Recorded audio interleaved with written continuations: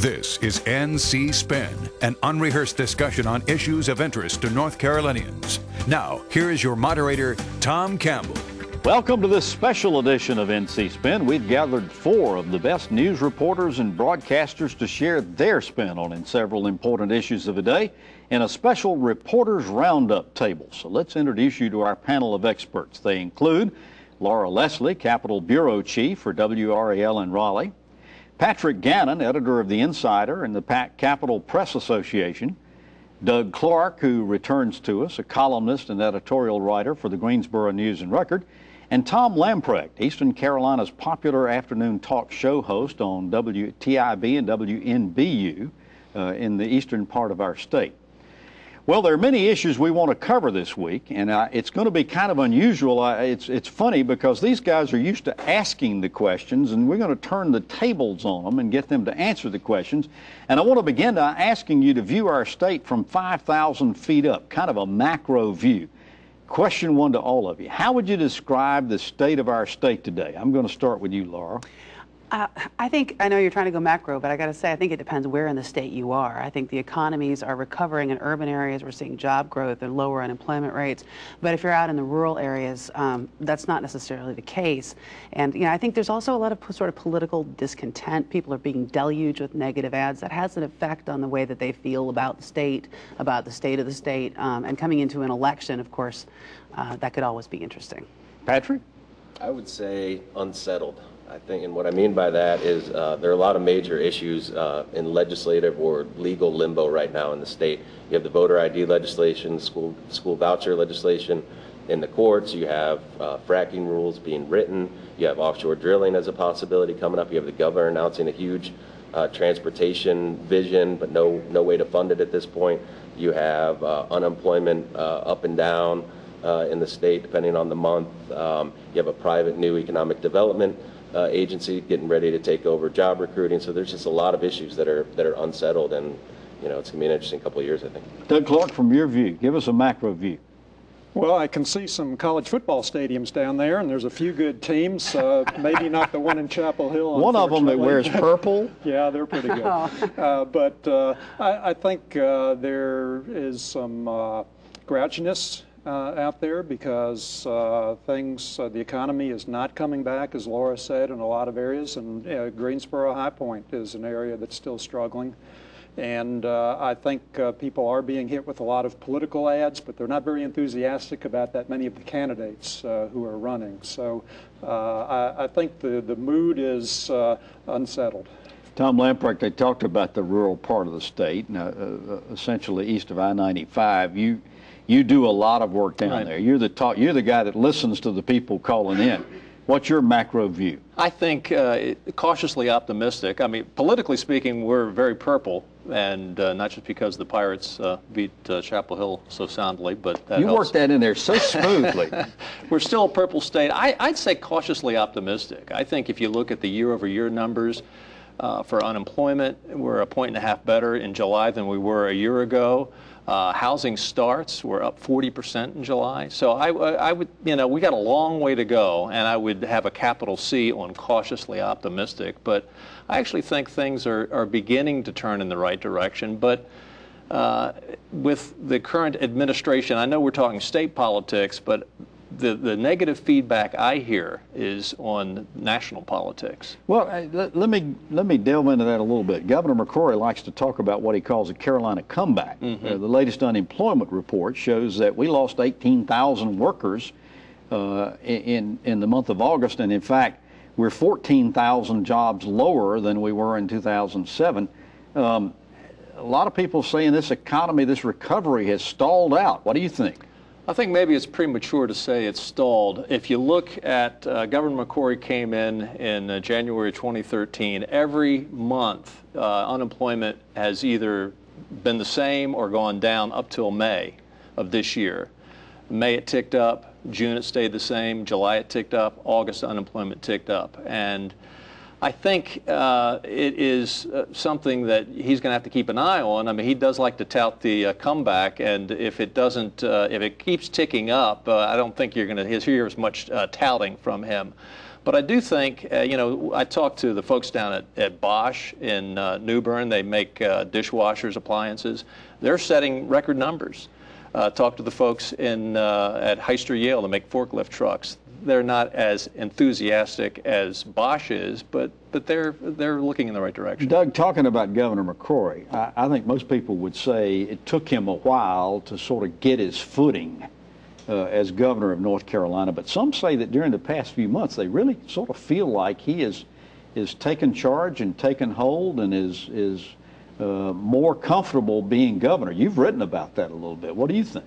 Well, I think every time it appears he gets his footing, he slips. And I think we saw that with his uncertain response to the coal ash bill. He didn't like it. He wasn't going to sign it, but he wasn't going to veto it. And he said he's going to seek an advisory opinion from the Supreme Court about the constitutionality of the coal ash commission. Well, he's not going to get an advisory opinion from the Supreme Court.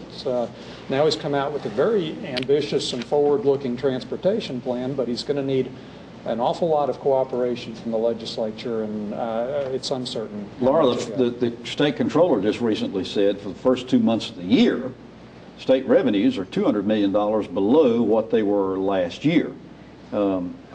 Legislative leaders say, don't worry about it. We sort of factored that in. We knew that there was going to be some slippage, and we built a lot of reserves.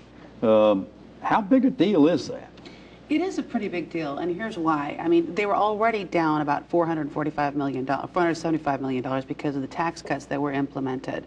And so they had projections that were on the books as what they were expecting to see, $475 million less. What they saw was $680 million less. And this was at the very beginning of this fiscal year as the budget negotiations were still underway. That is substantially more than they set aside to cover it. So, I mean, you could argue that the budget that they passed is already out of whack unless that turns around. And that goes back to your question about the Carolina comeback. I think the most convincing evidence we have that it is stalling is the fact that those revenue figures are not growing because the economy and wages are not growing the way that they were projected to grow. And Patrick, so far as it goes, talking about this unemployment, we are reportedly in a recovery, but from where you sit, how would you judge this recovery that we are having in North Carolina? I think it goes back to what Laura said at the beginning. I mean, I think you're seeing pockets of recovery. I think there are areas of the state that are doing well. We hear job announcements in Charlotte, in Raleigh, seemingly every week, in Cary, places like that. But in the rural parts of the area, we just had a poverty report come out that showed there's still a lot of people living in poverty and with no real signs that's improving. So I think, you know, it depends on where you are and who you are, I think. Well, I got good news. You can have additional video content from our panel and other leading opinion makers all on our website, ncspin.com. After each show, we tape what we call the after spin.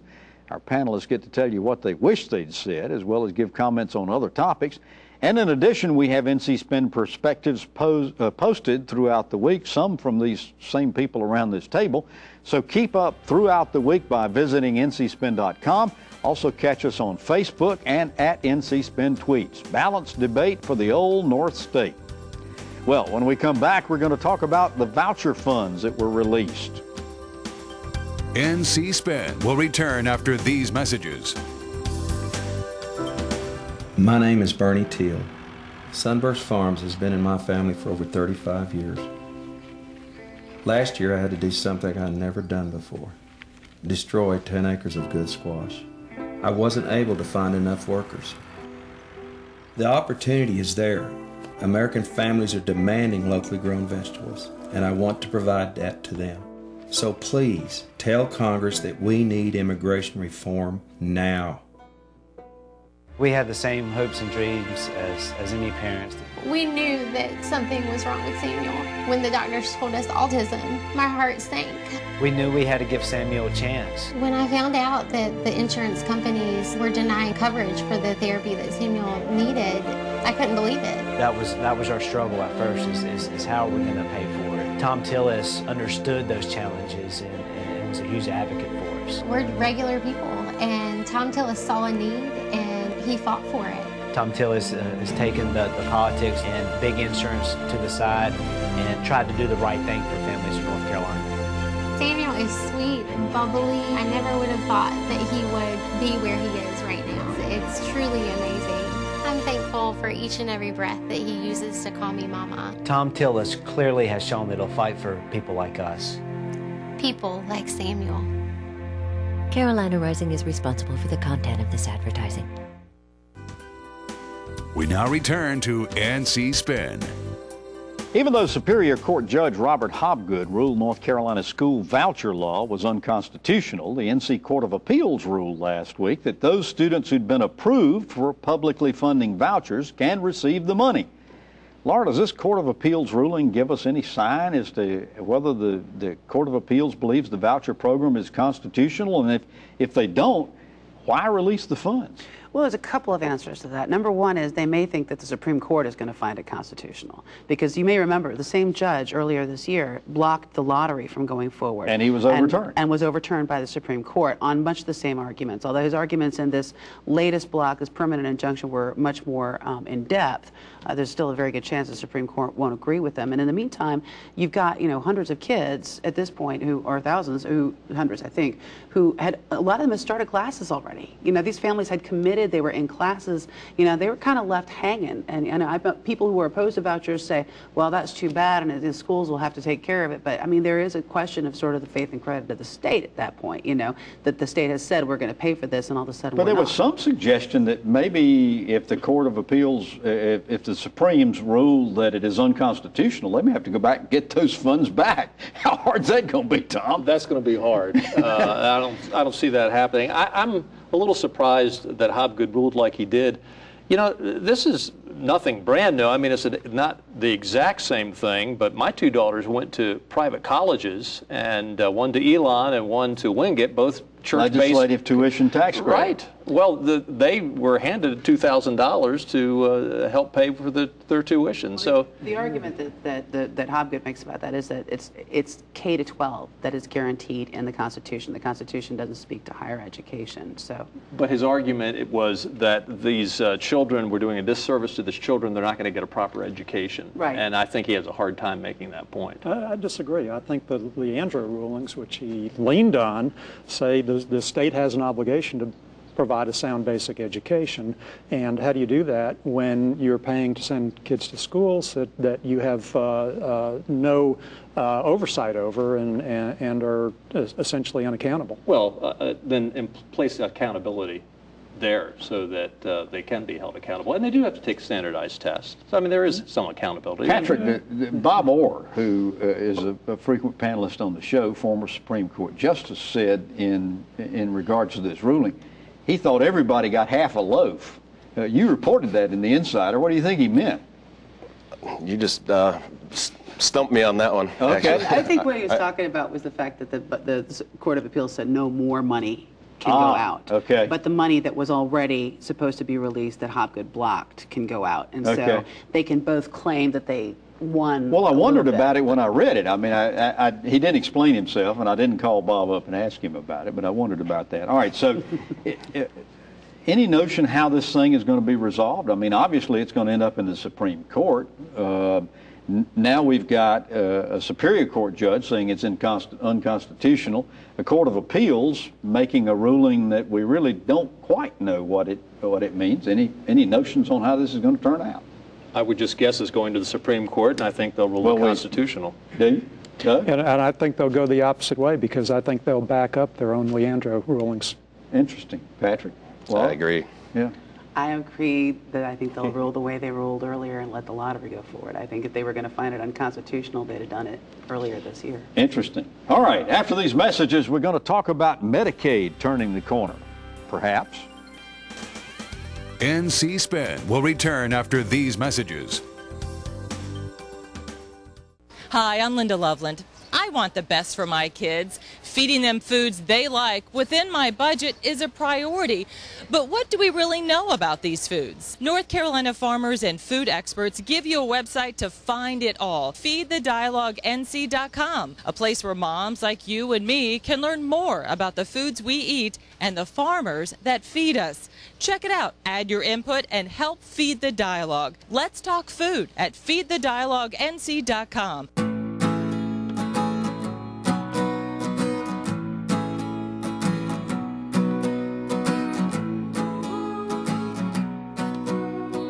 The best part about being a member of a Touchstone Energy cooperative is that it's your Touchstone Energy cooperative.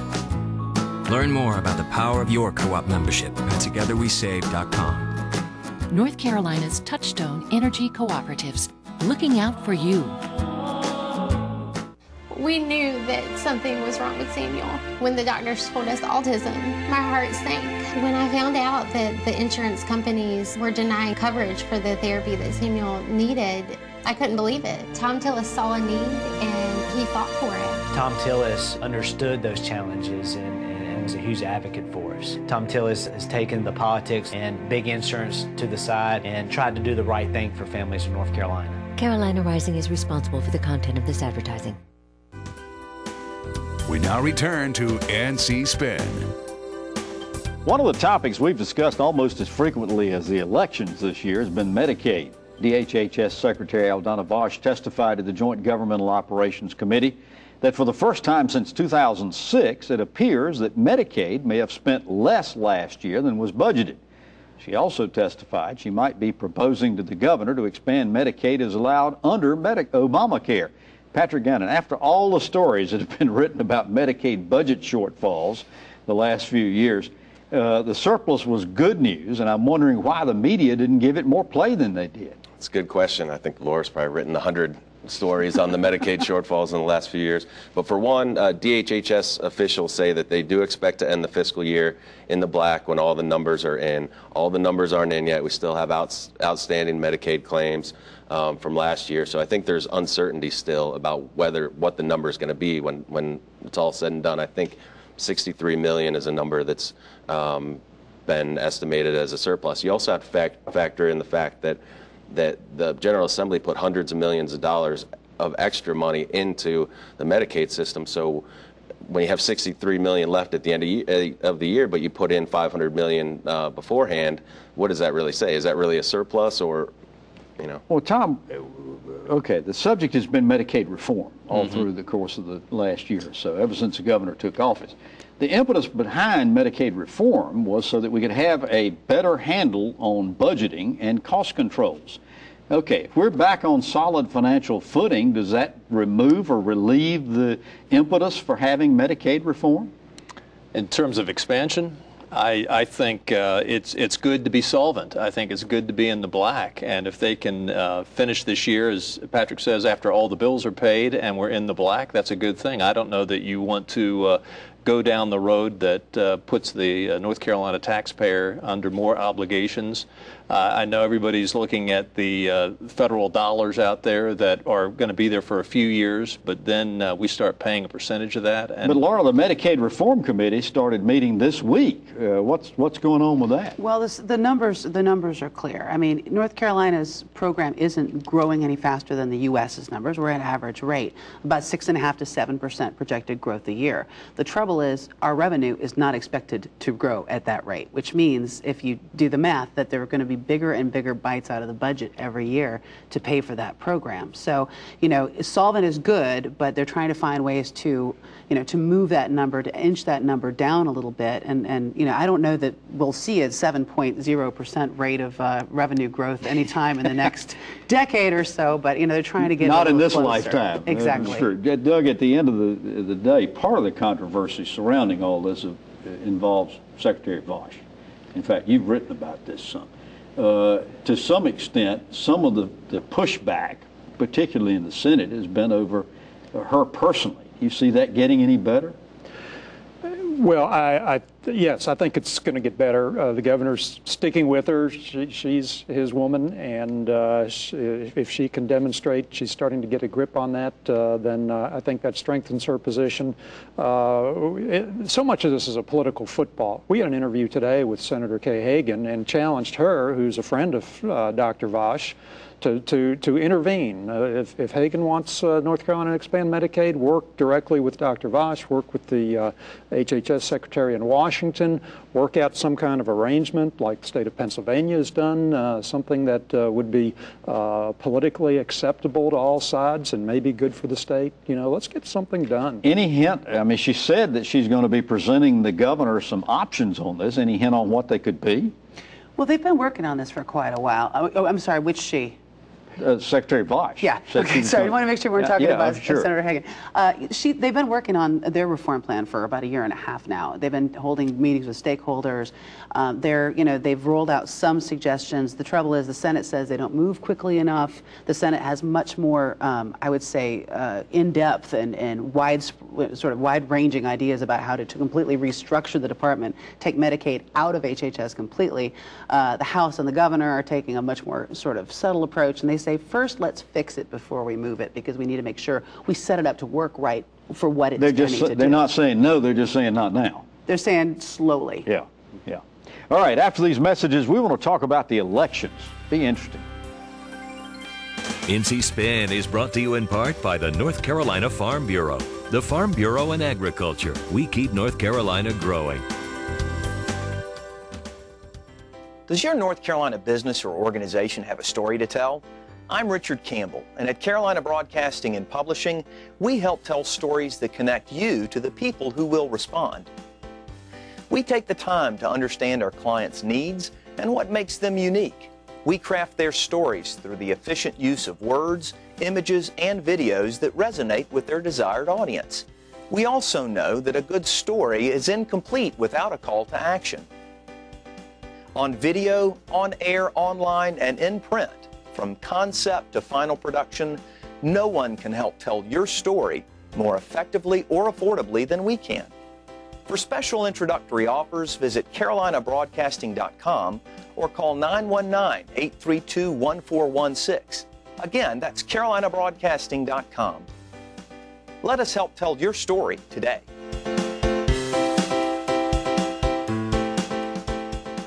Your family physician supports Medicaid reform. That's good for North Carolina patients, providers, and taxpayers. For over a year, we've worked with the governor and the General Assembly on a plan for responsible Medicaid reform.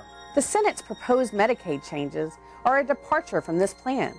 Changes that could lead to a decrease in the number of primary care physicians providing care in communities that need them the most. The destruction of our state's medical home network, a network that prevents unnecessary hospital and emergency room visits, and disregards the elderly, the blind, and disabled, and the health care they need.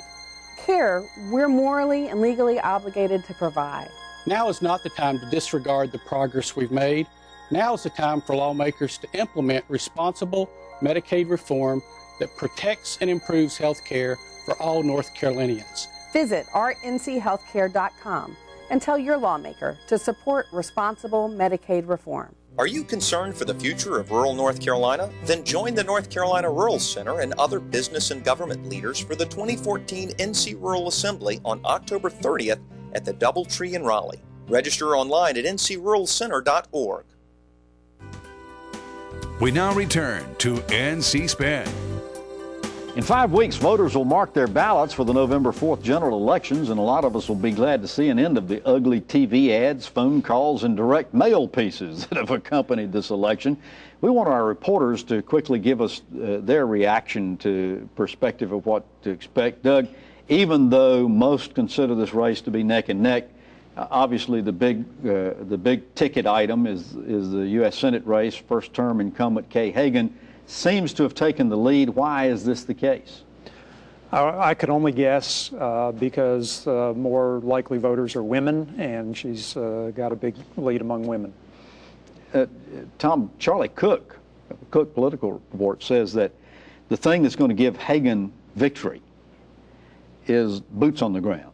She has the best ground game of the two candidates. I think the thing that could give it to Hagan is the fact that I don't think Tom Tillis has done a good job to convince voters why they should vote for him. He's done a good job pointing out Kay Hagan's flaws.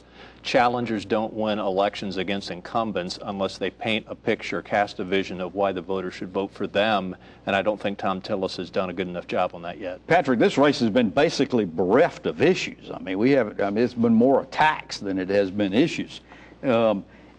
How's that affecting the unaffiliated voters, which are now 26%, and in some counties are the majority of voters? I think it's starting to get a little more into the issues. We've had the foreign policy debate over ISIS recently, but I agree it has been attack ad after attack ad. Every time you go to turn on the TV, it's them again, you know. So And I think a lot of the viewers have just turned off and tuned out. Yeah, I mean, what negative ads do well is suppress turnout, and this is already a midterm election. I was going to ask you, what are you predicting the turnout's going to be I here? suspect turnout's going to be low. I don't think there's a lot of excitement on either side, and you know, negative ads after negative ads for a year now. I mean, a day without a mailer in my house is like a day without sunshine, and you know, I mean, people just don't get excited about races like that. We call it the Broadcasters Full Employment Act. We do. As far as that's concerned. Any other races that you guys are watching that ought to be interesting, the judicial, legislative? There's a few legislative races for sure in both the House and the Senate. There's not all that many, and nobody thinks that either the House or Senate's going to shift parties this year. But there are some races in the West and the East, particularly. What could be important, though, is that the Senate could actually lose its supermajority, and that could make things really interesting. All they got to do is lose 3 seats. Well, we want to thank you guys for sharing your spin. It's a unique situation having you answer the questions instead of asking them, and we appreciate you doing it.